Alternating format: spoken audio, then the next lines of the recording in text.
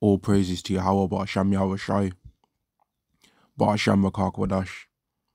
Double honors to the apostles and the elders of Great Millstone, and Shalom to the elect of the nation of Israel. This lesson is going to be about how you've got a lot of people that try and think that they get allowance to the things that the Israelites have been promised. Right? Allowance to the things that the Israelites have been told they are going to receive from the Lord Yahweh. Right? From the Most High Yahweh, Ba'asham Yahweh Shai. Right? They think that they have got access to these things, and the reasoning behind why they say these things is a multitude of different reasons. But what I'm going to be asking in this lesson, right, was what the Israelites said they was going to be given, right? Can you receive it by keeping the law, right? Because was it about the law why the Israelites was told, okay, this land is going to be given to you, all of these things are going to be given to you? Was that because of the law, right? Did the law make them no longer be about to get those things? Because if the law, it was about the law so much, right? Well, every nation of people can read the laws of the Israelites, right? And every single nation of people could apply those laws within their nation, right? If we're thinking about it in a technical way, everyone could pick up the Bible, right, as it stands right now on earth, and go and make those laws be the law of their land, right? So obviously we know that it's not about that, because those things was not granted to everybody. Now, is it about circumcision? Because every nation's men could circumcise their child on the 8th day, right? And then they would be accepted into the covenant, according to what Christianity tries to say, because they try and say to us, oh, was you circumcised? And stuff like that. Oh, it's circumcision and all of that, right? They try and say, oh, he's neither Jew nor Greek and all of this. So are they saying that because if they was to keep the law, then that would mean that they're going to get a covenant? The things that they say ultimately don't make any sense, because the things that the Israelites was said to be given came from a promise. It had nothing to do with the laws. It had nothing to do with circumcision, because these things were all offered before Abraham was circumcised, right? And before the Israelites was given the law, they were told these things. Galatians chapter 3 and verse 16. In fact, before the Israelites even existed, they was promised their land. Before they existed, before Abraham even had any children, the Israelites were promised the land. And they was also prophesied to go into slavery. And the nation that put them in slavery was also prophesied to suffer for putting them in slavery. And there was also another nation of people that was prophesied to be judged for committing iniquity in the land that Yahweh was going to give to the descendants of Abraham. All of these things were pre-planned, preordained. Just like how the salvation of the Israelites, the prophecies of the seed of the house of Israel being gathered out of every single country is going to be fulfilled. But let me read the scripture. I don't want to talk too much, man. But if I'm talking the scriptures, then Lord will, it's not just me babbling. Galatians chapter 3 and verse 16. Now to Abraham and his seed were the promises made. He saith not unto seeds as of many, but as of one, and to thy seed, which is our Mashiach.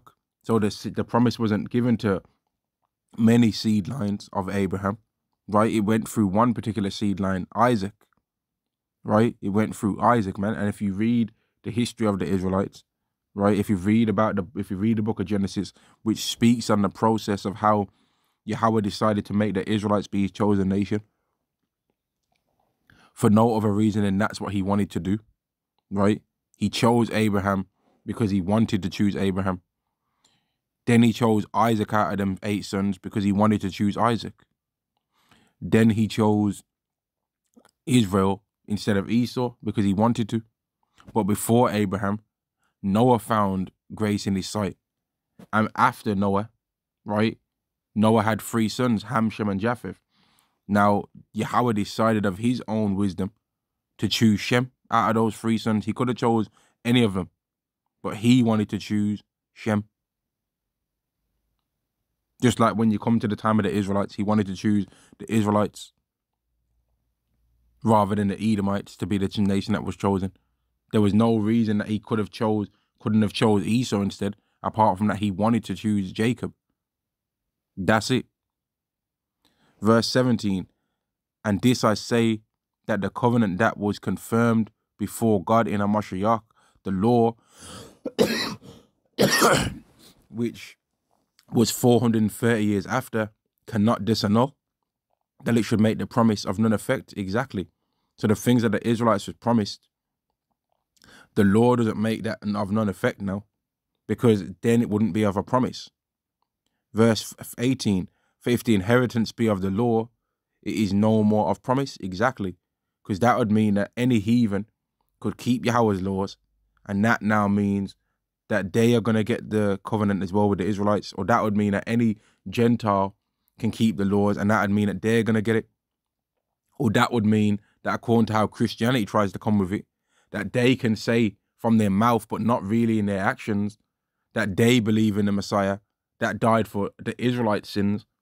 And that would somehow mean that even though they didn't have no sins according to the same covenant as the Israelites, that now they are somehow covered and they are somehow in the same promises as Abraham, even though their lineage might have nothing to do with Abraham at all. They might not even go back through the line of Shem at all. They might not even go back to any of Abraham's sons. But according to Christianity, that will mean that they're part of the promises of Abraham, even though they might go back to a completely different son of Noah. They might be from Japheth or Ham. But according to Christianity, that can somehow mean that they're part of Abraham's promise. When the people that was given the promise of the Israelites are the Israelites, the people that was given the promise of Abraham are the Israelites. Excuse me, let me say it like that. Verse 18, for if the inheritance be of the law, it is no more of promise, but God gave it to Abraham by promise. Exactly.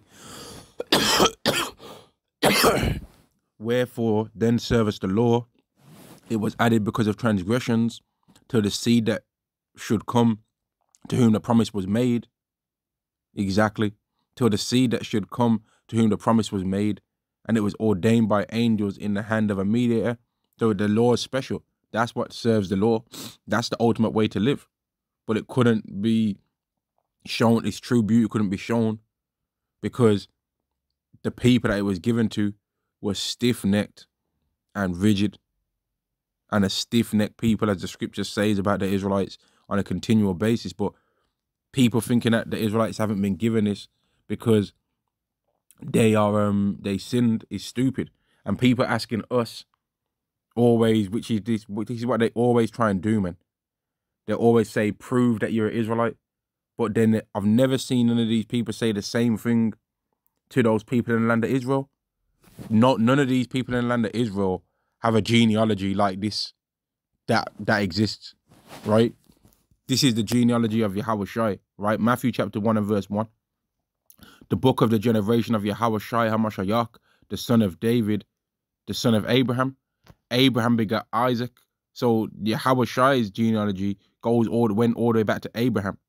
That's how much in-depth searching of the genealogy and the fathers went for Yahushai's genealogy. Now, can any of those people in the land of Israel say that? Can they? Because if not, then they should really shut their mouths, all these people that try and ask us to go and search our genealogy. Because like these people talk about DNA and all of that stuff, right? Well, let's say that during the time when the Israelites was taken out of the land of Israel in Samaria and was replaced by a different people, by the Assyrian king, right? If at that time those people that was living in the land, you took a sample of their DNA, right, of those people that were not really Israelites pretending to be in the land, and you took a sample of their DNA, and every single time an Israelite wanted to try and test if they was an Israelite, it had to be compared to one of those people's DNA that are not really Israelites, but that was used as the foundation to say, oh, because I'm in the land, I'm an Israelite. So if your DNA does not match my DNA, you are not an Israelite now. How many actual Israelites of those 10 tribes that was kicked out of the land, how many of their DNA would have matched the DNA of those people that were now in the land? That's being used as a foundation that decides whether you are or are not an Israelite. How many of their DNA would have matched that? And that's what I mean with these people. They don't think things through. They change the rules when it's us. They change the rules so that the so-called Negro, Latino, and Native American cannot be an Israelite, especially the tribes that look like so-called black people, man. That's who they have nightmares about this, man. They have nightmares about us having power over them because that is the worst thing in possible imagination for them. They prefer the doctrine that you're going to burn in hell forever than a doctrine that they are going to be slaves to us. Because they actually really think in their ignorant minds that they are better than us. Verse 21, is the law then against the promises of God? God forbid. For if there had been a law given which could have given life, verily righteousness should have been by the law, because the laws of Yahweh is the best way to live. Right? It's the best way to live, man. Verse 22.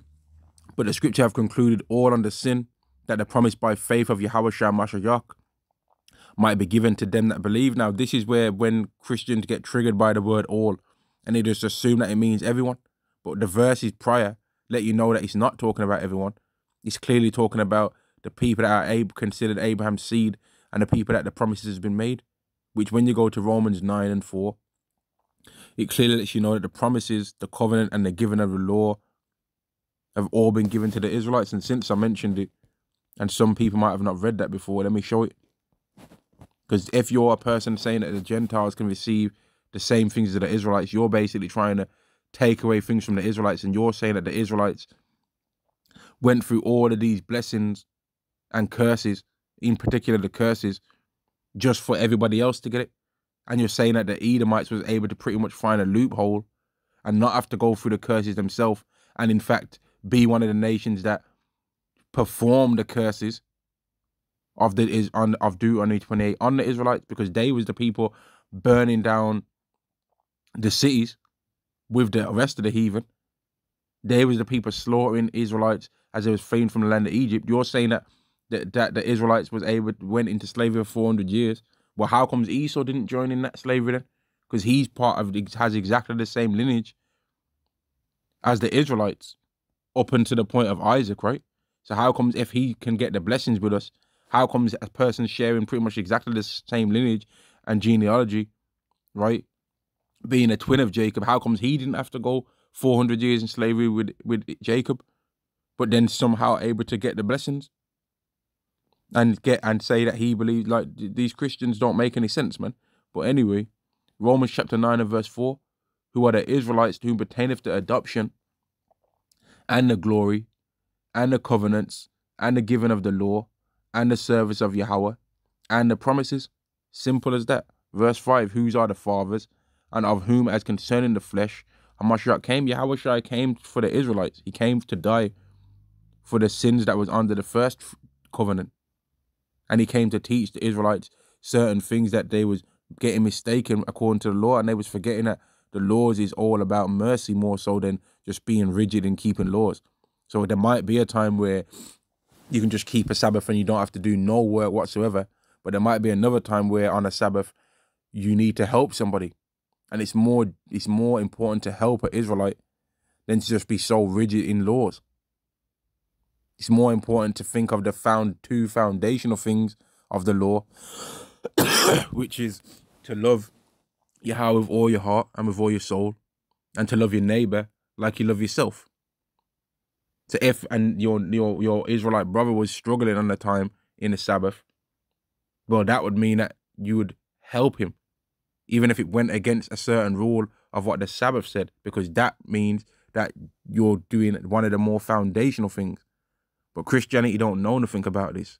And they spend all of their time trying to say to us, prove that you're an Israelite, prove that you're an Israelite, prove that you're an Israelite. But the people in the land of Israel right now, can they prove that they are an Israelite?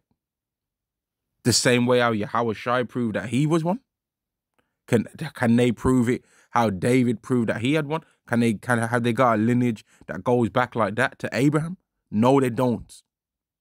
No, they do not. And if any of them say that they do, they're a liar. So they'll just do a DNA test, right? Not knowing what the hell is happening in that lab, right? Not being like, hang on, what's the race of this person that gave me this test? I'm gonna sabotage the test. You think Esau's got integrity that he ain't gonna add in some lineage or just randomize it? You could probably do a DNA test 10 times with the same company and you'll get different results. Has anybody ever tested that out? But they just believe a DNA test every single time, man. As if all these things that these Edomites have shown to do in their society are not corrupt. But you're just going to put your trust in a DNA test when you don't know what, you wasn't there, you don't understand the concept of how it works. You don't understand none of that. Like, how are you going to put the concept of your lineage in a DNA test, right? When you can see that your people are fulfilling prophecies in the book. You can see that there's curses that are written in this book and your people have went through those things and are going through them. But you think that we're going to stop believing that we're Israelites if a DNA test said that we're Irish and Ethiopian? I would not stop believing that I'm an Israelite because of that. I don't care what a DNA test would say. Neither would I waste my time doing one because I don't trust Esau, man. We don't trust these devils. So it wouldn't matter what a DNA test says. Because the point is, are the seed of Israel still on the earth? How about that for a topic? Jeremiah chapter 23 and verse 8. Verse 7. Therefore, behold, the days come, saith the Lord, that they shall no more say, Yahweh liveth, which brought up the children of Israel out of the land of Egypt, but Yahweh liveth, which brought up and which led the seed of the house of Israel out of the land of the north, and from all countries where I have driven them, and they shall dwell in their own land. So don't be asking us about no DNA test, because the seed of Israel is on the earth, and Yahweh knows who they are. Yahweh knows who they are, man. And they're not going to be who you think they are. You people are going to be stumped, man. But it's all right, man. Yahweh's turned up your scoffing settings so that you people don't want to hear anything that we say. Yahweh's turned up the scoffer mode, man. So that you people just reject everything that we say, right? And just go about things your own way, man. I'm going to end the lesson there. All praises to Yahweh, Ba'Shem Yahweh Shai, Ba'Shem Makar Kwadash. And double honors to our teachers, man, the apostles and elders of Great Millstone. And shalom to the elect to the nation of Israel, who are the Israelites that are going to receive salvation in the day of the Lord's wrath. Shalom.